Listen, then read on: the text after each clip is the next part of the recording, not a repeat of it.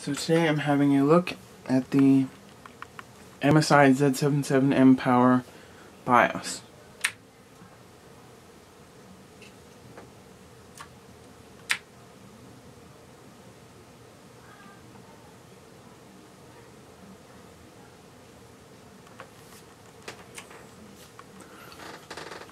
So along the top you have CPU temperature, mainboard system temperature, time, date, BIOS version,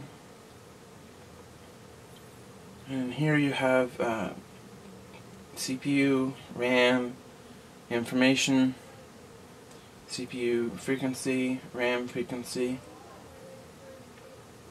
Then here you have boot device priority, and these are represented as icons, all your boot devices, and you can grab these with your mouse and drag them around.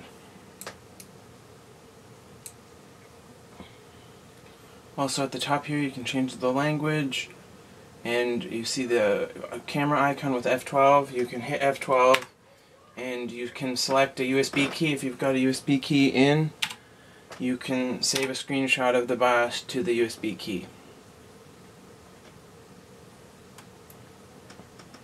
Mainboard settings. So you've got system status, you get time, seriality ports, it shows the devices and some system information. You also got a help section. Advanced shows stuff like ACPI settings, integrated peripherals, integrated graphics, Intel Rapid Start, USB configuration, hardware monitor. Also you have fan control, which is pretty good. So basically I've got fans. 3 are my 2 front fans. I've got them set at 60%. I'm actually have been meaning to put them up to 70%, so I'll just do that. And then fan 4 is the roof, so that's the exhaust, and I've got that set at 50% because I want the roof exhaust fans to be going slower than the front, so that will help create a positive air pressure in the case. So you've got CPU smart fan, target, and then you can do smart control for the fans, or you can just do auto, and you can do a fixed percentage. So you can goes all the way from 50% up to 100%. And then it shows you here temperature stuff, and it shows you the fan RPMs. So Intel Rapid Start, power management, Windows 8, so there's Windows 8 feature, which is a boot related thing, I think, but I'm not 100% sure. There's Msi Fastboot, which when I turned it on, it basically didn't even let me get into the BIOS. It just skipped right past the post screen, right into the Windows loading screen. So I wasn't even able to get into the BIOS by holding down delete, so it just skipped all through that stuff. And then there's Msi Fastboot and just Fastboot. I'm not sure the difference between the two, honestly. And then there's wake up event stuff, and Realtek PCIe controller. Then there's boot. You can set your hard drive priority, floppy priority stuff, you know, standard stuff. You can do full screen logo display. And then overclocking, you've got your CPU base frequency, CPU ratio, speed step, turbo boost, enhanced turbo, all the standard stuff, DRAM frequency, XMP, DRAM timing, hybrid digital power, so you can set V-droop, GPU V-droop, digital compensation, and all this stuff, and it goes from 12.5% all the way up to 100% or automatic. CPU core voltage, CPU I/O voltage, DRAM voltage, GPU voltage, and all that standard stuff. Got memory Z, which is just memory information, CPU specifications, all that sort of stuff, and then eco. Eco is where I found the MPOWER board has CPU power phase LEDs that show the CPU power, and there's about 12 of them, I think, plus a couple more, and they're very, very bright, so some people are a bit irritated with them. So here, normally they're on by default, and then in the MSI Control Center software you can turn them off, but then if you put the computer to sleep or restart it, they'll come back on. So that's the default when the LED control is set to auto. When it's set to off, they're off by default, and then in the MSI Control Center software you can turn them on.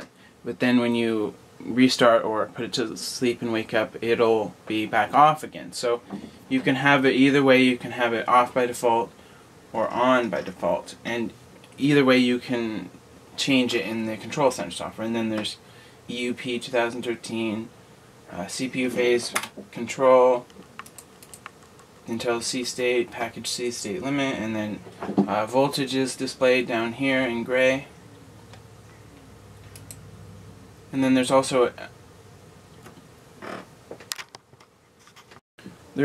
a basic browser and mail that you can use, which I have tried one time and it took a while to load, so I'll maybe try it again at the end of this video and see how that goes. Live Flash is pretty good. I had a BIOS. MSI support sent me a BIOS. It's just a small file, about 18 megabytes or so. You put it onto a USB stick, and then you just put the USB stick in and you can flash the BIOS. It only takes about 1 minute. And so you have live update. Also, there's live update software in the Windows side, and then apparently you can do it here, but I've never done it, so I don't know how it works. Also, password stuff, so you can set a chassis intrusion. You can do U key, I don't even know what that is, and you can do administrator password. And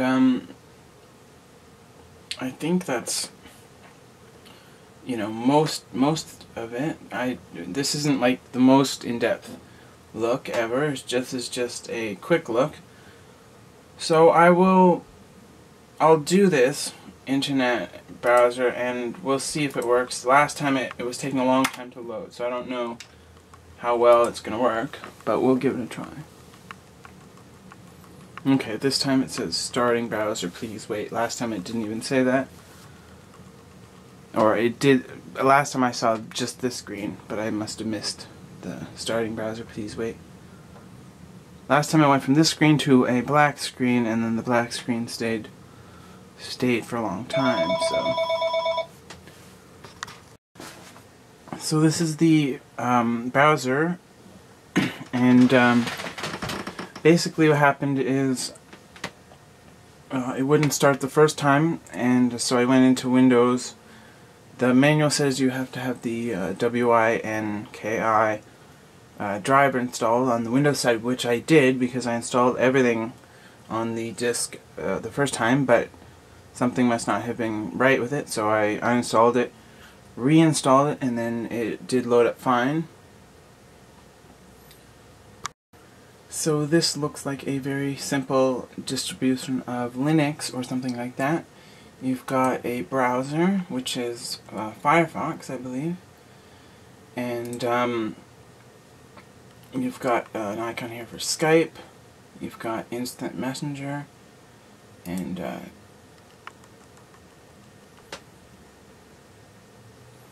so the WINKI icon brought up this, which is you've got Skype here, settings, photo viewer, Office, Instant Messenger, and then web browser.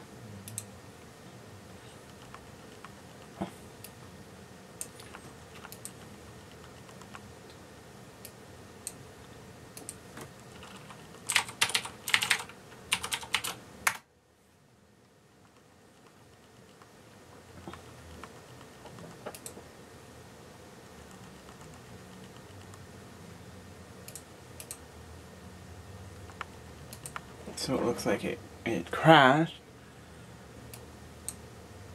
But anyways,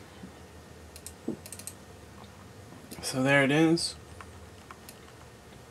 This is the web browser and mail feature in the BIOS. And I don't know if I've even seen the mail icon yet, but I'm sure it is here somewhere. Maybe you just do webmail.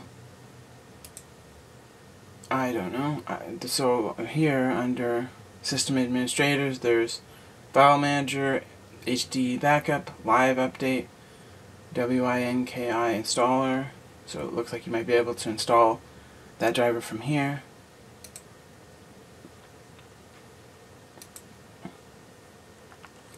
Instant Messenger is Pigeon.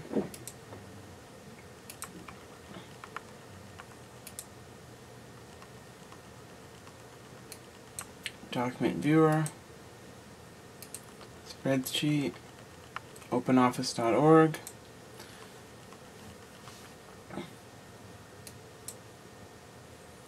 and then there's Skype. So Skype 2.0 for Linux.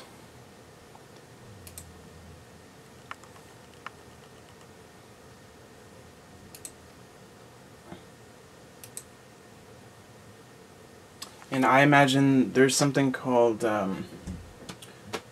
Photo Viewer that you can get on the Windows side that comes on the MSI driver disk. So I assume that this is the same sort of thing here.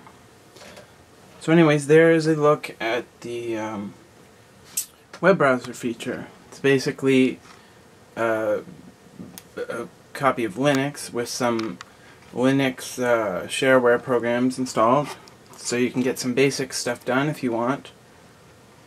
And so that's useful, probably. Alright, so that's it. This has been a look at the MSI Z77 MPOWER BIOS.